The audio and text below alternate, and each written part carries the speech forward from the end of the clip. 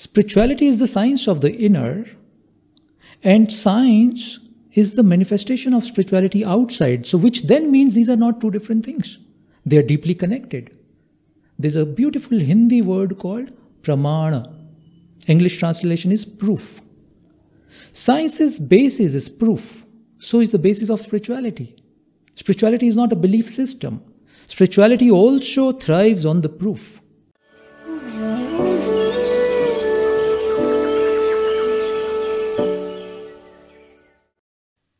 Theoretical physicist Albert Einstein. I want to open this session today with that statement which Einstein made, and he said, "No problem can be solved from the same level of consciousness that created it." Let me repeat.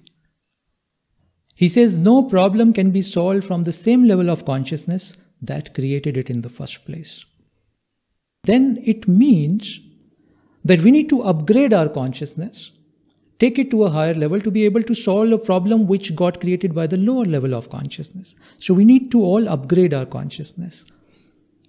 Now, Einstein is a scientist, and he is using the word consciousness as not information. I think that's a very interesting point I felt here. He is saying that by access of information, you will not be able to solve the problem. But by evolving the consciousness, upgrading the consciousness, something can be done. So he is talking about something phenomenal, something much more bigger here, even being a scientist.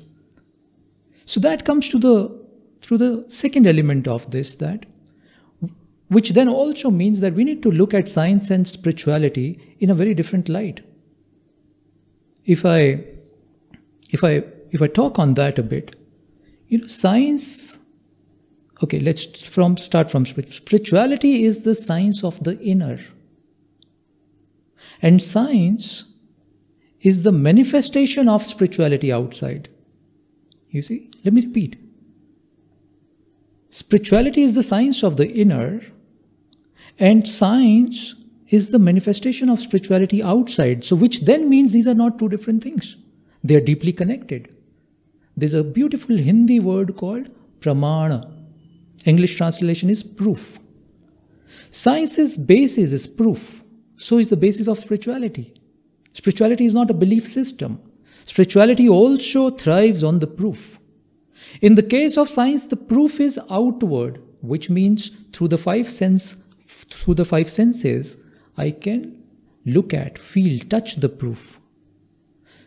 The proof of spirituality is an inner experience, which is beyond the five sense perception. Though you use the five sense perception to perceive it, but the experience is very different. Experience happens at a very interior level. Let's take a quick example of, let's say, something like love or compassion. I can't dissect myself from a scientific perspective to pinpoint, okay, where is love? I can't find it. Yeah, or where is prayerfulness? I can't find it. Yeah, but it's a deep feeling that we all feel, experience. Yeah, so it is something of the inner, and situations like these tell us that probably we've gone too far and are only relying on the scientific laws. Maybe we are forgetting the laws of spirituality. As I said, they are both interconnected.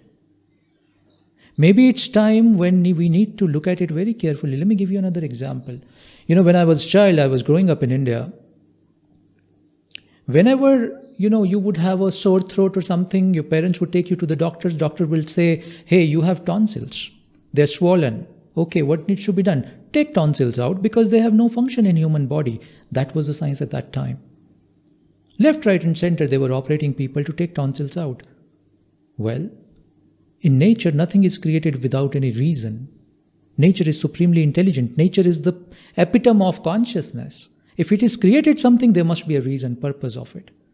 Bingo, we found out later, in fact, recently, that your tonsils are the first level of defense in human system. When I eat something, when a virus or a bacteria goes in my mouth or through my nasal pathway, tonsils are the first level of defense. They attack the virus or a bacteria or an external infection there and then to stop it to get into the system. Something similar happened with appendix. The science at that time thought appendix is of no use. You have a pain, remove it. Well, again, nature does not create anything as a waste, as a unnecessity. If it is created something, there must be a reason. Let's look at it. Science started looking at that. And science said, oh, all the gut bacteria which are important for our well-being, our digestion, appendix is a storehouse of that. It's a backup. So if somebody's got a bad stomach or has taken a bug and the entire system is flushing it out through diarrhea, our entire gut microbes, the gut good bacteria is washed out of the system. How does body build that again? Bingo! You go to the appendix, and those good gut bacteria which are stored as a backup in the appendix, they start to come in the gut, start to multiply. Human body becomes well again. Yeah. Science dissects everything to know the reality, or try to know the reality. Spirituality encompasses everything to know the nature of reality. Both are trying to know or find out the nature of reality. Paths are very different. One's path is dissect, divide, cut. The other's path is unite. As Ashaji said, that it's about oneness, it's about connectivity, it's about this thread. Spirituality talks about that. It looks at the whole thing from that angle.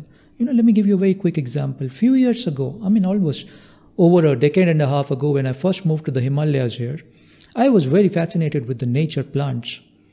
I went to an area which is famous for apple orchards.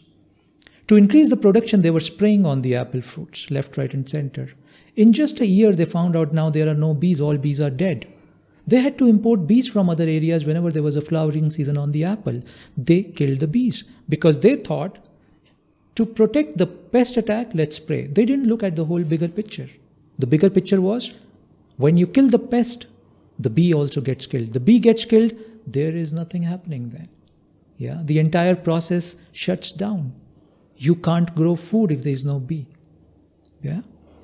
So one looks at in a very exclusive manner, science. Spirituality looks at everything in a very inclusive manner. That's one of the key differences.